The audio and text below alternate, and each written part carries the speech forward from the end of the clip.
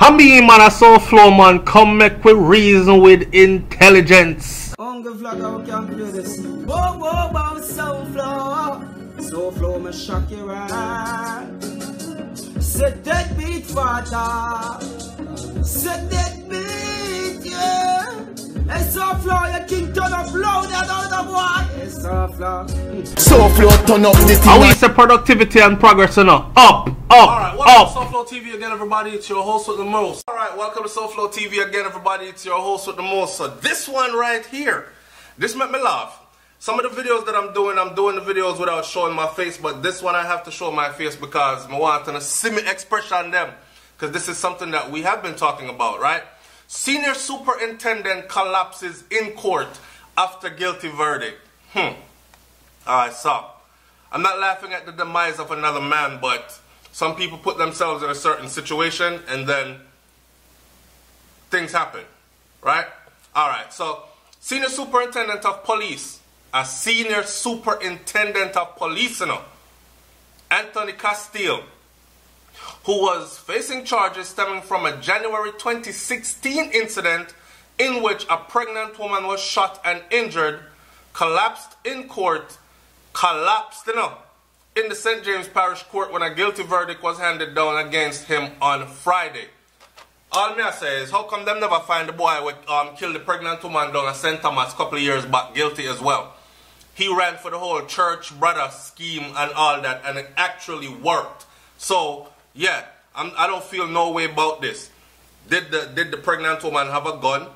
Was she coming at you with a knife and she was about to kill you? Anyway, Superintendent Castile had been charged with unlawful wounding and misconduct in a public office by the Independent Commission of Investigation, INDECOM. I have my theories about INDECOM now after the whole Chucky Brown situation. For some reason, it behooves me, and I cannot figure out how Chuck Brown gave all that information to INDECOM, and they sat there and they lapped it all up, and yet the only person that ended up being found guilty and going to prison is Chucky Brown. Where are the other people that were involved in that? All the names them were called, all the big high-powered names that were called. What happened to them? How come they're not under investigation? I've heard that INDECOM has said that they didn't have enough to go off of for those people. And one bag of foolishness.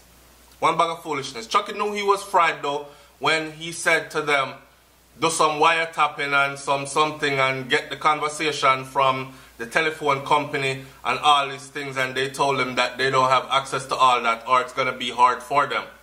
Them claim them find access to Vibes Cartel thing though, and it is the voice note.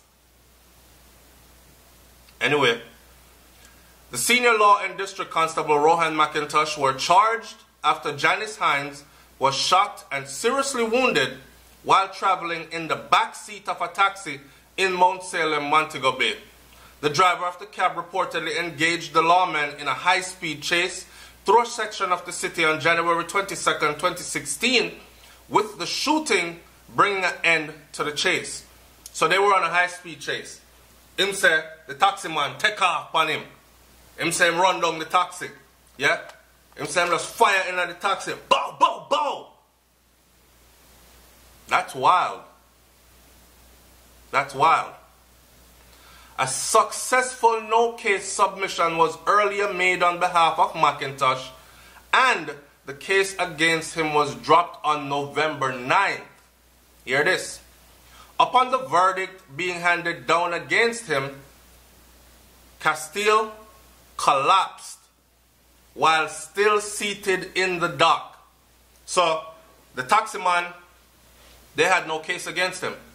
In other words then, the taxi man never do a thing.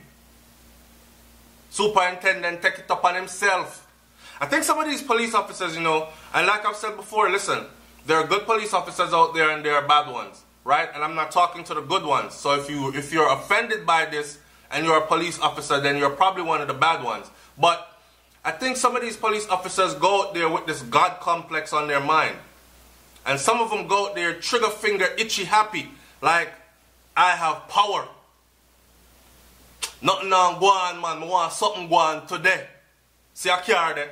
Big chase. Like, how else could all this have happened? Anyway, Castile collapsed while seated in the dock. He was subsequently rushed to the hospital. His condition so far is unknown. Him try a ninja man, but it never worked. Castile is scheduled for sentencing on December 14th in the St. James Parish Court. I guess he'll be collapsing again. Representatives of Indicom were present in court on Friday. Alright, so here I know. The funniest thing is this.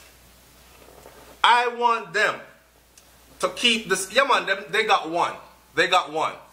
So, Chuck Brown was the first to ever be tried and convicted. And right behind that now, you have this superintendent who is now also tried and will be convicted. Let's see if they actually let the punishment fit the crime. Let's see if they actually value life. Let's see if they're actually going to hold him accountable and responsible. A person placed in a position of authority, of that high level of authority, misused your powers, almost killed people, and let's see how them deal with him. Right? Because they have a funny way of actually, yeah man, him guilty, but we'll just let him go on probation or time served, go sit down in your yard, that kind of stuff. Him collapse because I can imagine all the years he has put into this career and what it has come to now. And to see that he's going to finally face the music. Let me close this video by saying this though. I want them to keep the same kind of energy. Yeah? When them deal with corrupted politicians. That is what I want them to do. Keep that same kind of energy. And keep that same kind of energy when you're dealing with all the other corrupted individuals that are in a position of power. Because y'all know who they are. Y'all know who they are. Stop going for the little man down at the bottom of the totem pole. Because that solves nothing. It's just like when we get it. I don't even do reports anymore when the headline is 2 high-powered rifles found in so-and-so Montego Bay. 2 high-powered rifle and a handgun found in Kingston, something, Yasa, over there, so on. I don't even do reports on those anymore. And the reason why is because they're always going to have stories about guns being found until we deal with the issue of guns coming in and how they're making their way in. Those guns aren't strapped. And you ever see some of the big long gun them? These guns aren't strapped to anybody's back and them just walk through custom, step off an American airline and just walk through with them big gun. They're not legally declared entry into the country. And they seem to be in Jamaica in abundance. And we don't have no gun factory. So, how? And until we deal with that and be honest with that. Now, I've heard and I've seen where they're rallying around this whole, now we're going to have an airplane or planes. As far as I know, it was one plane that will govern the waters. The waterway. And I've been saying for the longest that they need to lock off the waterway and they need to govern it by air. That way they can see miles out what's going on, who's coming back and forth, especially with the whole talk of police officers actually confirming that yes, the whole trade between Haiti, Jamaica, and other Caribbean islands, guns for drugs, guns for meat, and all this other stuff is actually a real issue. Right? But if we're going to complain about it, and if we're going to arrest people, and if we're going to do a good job to make sure it never happens again, or that it stops happening, no matter how many people you arrest in Jamaica with guns, it's not going to heal the problem. It's not going to solve the problem. It's not even going to put a little dent in the issue. Because the real issue is the amount of guns coming in. Where are they coming from and how are they able to make their way into the country? Yes, people say, SouFlo, America, you live in a man, so talk about it. The gun they made up there.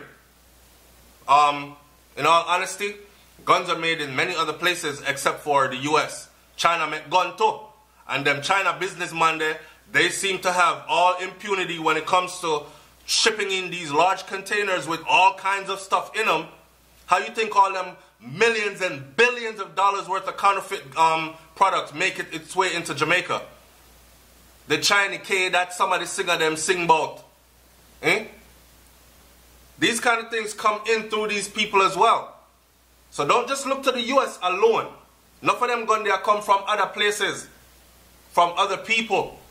And if the gun them made in the US, and I'm not defending the US, I'm just saying, we have to look at the problem as a whole. So until we are able to address that, stop how they're coming in, then we can start to boast about how many we're cleaning up on the inside. Right? Well, I'm going to leave this one right here. Good luck to him on his sentencing, and we will see where this goes from here on out. Leave your comment in the comment section below. Tell me what you think about this whole video and everything that was said in it. To include the superintendent collapsing, Jamaica's justice system seem to be doing its work whenever it's convenient, and these kind of things. I'm out. Peace.